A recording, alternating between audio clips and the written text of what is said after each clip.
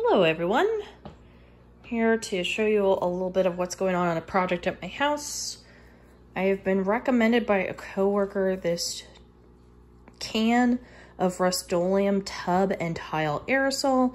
It is an acrylic epoxy acrylic formula, and it's supposed to work on fiberglass and acrylic surrounds and porcelain tubs and things like that to give your bathroom an update. Seems pretty cool. Says it does it in minutes. Sorry if you're hearing some growls. My dog is scratching her back. She's a goofball. And yeah, says it should do it in minutes. I've already sanded and wiped down my tub, so let's see what happens.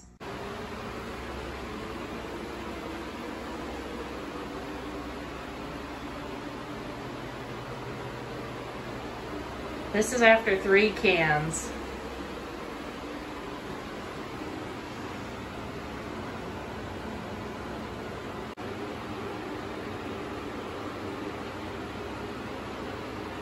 This is after 5 cans of paint.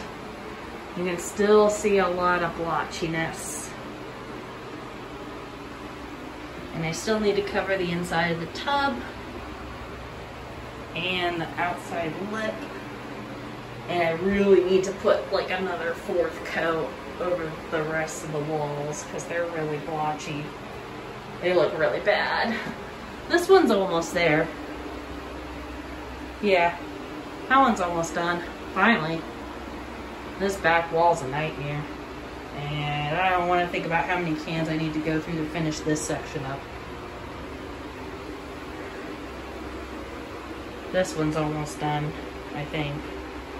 I don't know if 2 cans is gonna cut it. Ah! So annoying. I don't know if you can see just how dusty I am. My brows, you can kind of see it. You can kind of see it there. There's a lot of dust with this product. I'm wearing a mask.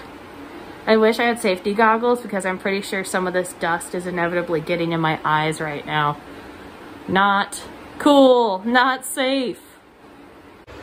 This is how much dust 1 can produces that I have to wipe down every time I get ready to move to a new section. Okay, I purchased 4 more containers.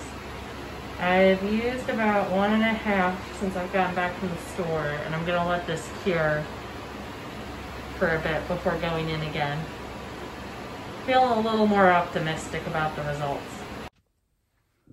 All right, hello. So I have to apologize. I feel like I was a little pissy when I made those last videos, but those were my honest opinions about the joys of a DIY project that you don't know what you're getting into until you're in it. And you are in so far, you can't look back now. You're committed.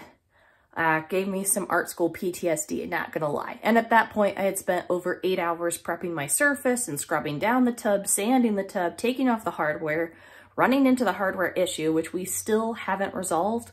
I don't know if we're gonna need to call a plumber in or how much that will cost. Yay!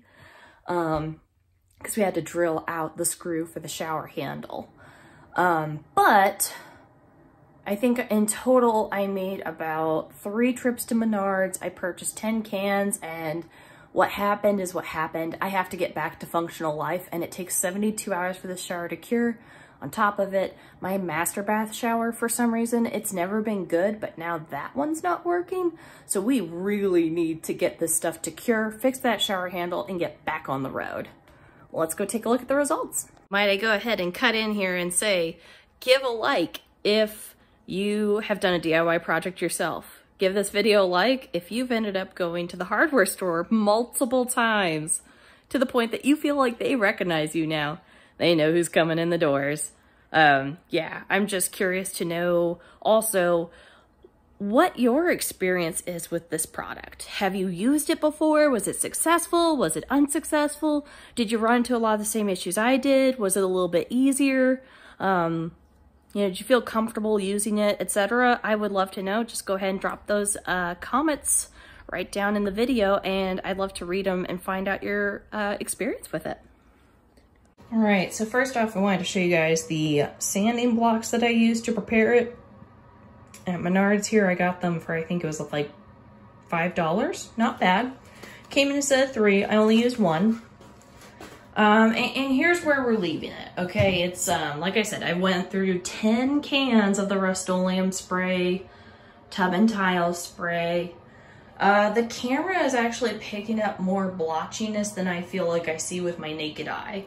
Like, I see way more blotches back there in the camera than I do with my naked eye. And I think it's also because it's picking up more on the light and the sheen. Obviously, the thicker areas have a higher sheen. This wall turned out pretty good. This back wall here looks pretty good to the naked eye. The base was not great, but it is there. As you can see, I like taped up all my hardware stuff. Yeah.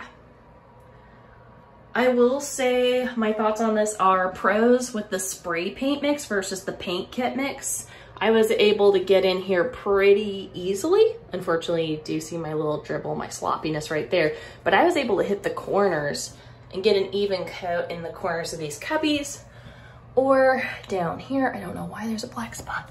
Yeah, go away. There we go. I was able to get in there pretty easily, so that was awesome. I would say that's definitely a pro of the paint.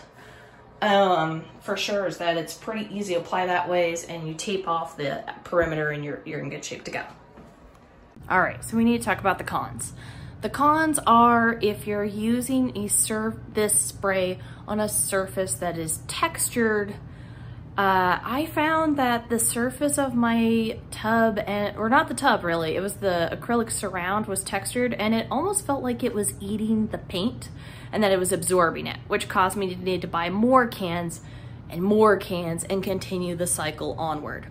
Also, another con is that if you do end up needing to purchase about 6 cans or more, the price tag definitely jumps up.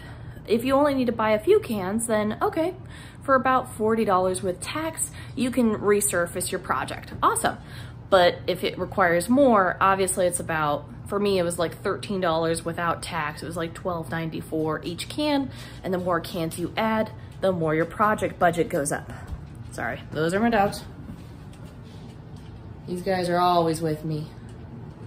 So yeah, can get really expensive. Also, another con, super messy, dusty, especially if you're not great at spray painting and you're not familiar with the proper distance. If you're too far away, it's gonna create more dust. And also underneath 2 masks, that's where my nose was. Yeah, I was breathing in stuff. I had dust up my nose hairs. I had dust, I think I complained about that too. I had dust all up in my nose. It was caked on the sides of the nostrils, like bad makeup. Like it was like baby powder was like stuck all around here. It was all over my nose. I think I showed some footage of my hair covering, like I had to cover my hair, and I was even using a shopping bag to like cover the tops of my glasses because otherwise the dust, actually one night the dust did get in my eye and it started making my eye red and blurring my vision. Kind of freaked me out, to be honest. So I was like instantly in the other bathroom, flushing my eyes, both eyes out, and then I like started resting a plastic bag to like cover the tops of my glasses to prevent dust from seeping back there. It's a very dusty product. It is super intense on the fumes. That's another con, is it is super intense on the fumes. Now that would have happened with the spray paint or the epoxy roll-on kit, either one, but oh my gosh, after a while I was starting to feel really woozy, and I had the door open, the vent fan on, I had another fan pushing air out, I had 2 windows open in the other rooms, really intense on the fumes. I would say, what other cons are there? I would say those are my main ones. Oh, and in my case, if the spray paint can dribbled and like put a globule of like extra thick paint in an area, if you went to like touch it or something, it basically dissolved the underlying layers of your epoxy finish. So no bueno, no good. That caused some flaws with my finish. I think lesson learned, if I had slick tile or porcelain, I think this project would have gone better. That's actually what my coworker used it for. But But I'm gonna close in real close. When you have a textured acrylic background like this, it doesn't go so well. It's really soaks up the paint. I think I would have done better to go with the epoxy kit where I could roll across the back and the base and get a really good coat. I think it would have given me more of like this sheen and a thicker coat. And also, maybe without the propellant kicking around, I wouldn't have as much issue with all this like lint and dust and fur getting in the finish. It's kind of gross. It was really annoying. Plus, the dust kicked up and it kept collecting down here. And then you see there's more pet hairs. Like, that's the life with pets. But anywho's, yeah, dust. It would create its own dust and I would have to basically tack cloth down the whole project in between coats. So I would have to spray it, let it cure, tack it down and dust it, even run a little bit of like masking tape over the top to get rid of any pet hairs or extra dust that I didn't catch, and then give it a couple minutes to dry again and then go back in with more spray. I think I'm gonna give this project like 2.5, maybe 3 thumbs, 3 thumbs. I guess overall it's pretty easy. Unfortunately, like you saw with the blotchiness and just, I feel like the way the texture absorbed it, I might try the roller kit, like that little tub and tile like kit where I think you mix the pigment with the epoxy and then you can roll it on the surface. So I might try that here in about a month or 2. I need a break. I'm burned out from that project right now. And like I said, it takes so long to cure. You really need to either have an extra bathroom or an extra plan on how you're going to get clean and go about your daily life. Thank goodness I work remote right now. But yeah, 2.5 thumbs. It was a lot of work to prep. There were, in some ways, a lot more cons than pros. Overall, I'm decently happy, but I'm not thrilled with the finish and how it looks today. But yeah, just want to give you guys a heads up on this real life DIY project. Also, I would love to know y'all's experience with this product if you've used it before. Was it helpful? Did it work? How has it been lasting for you? Is it aging well? They say supposedly it can last about 3.5 years with normal use, but what exactly is normal use? And were they bathing dogs in that tub? Who knows? But yeah, please go ahead and list those comments on how your experience went, and I look forward to reading them. Thanks so much for watching. Bye.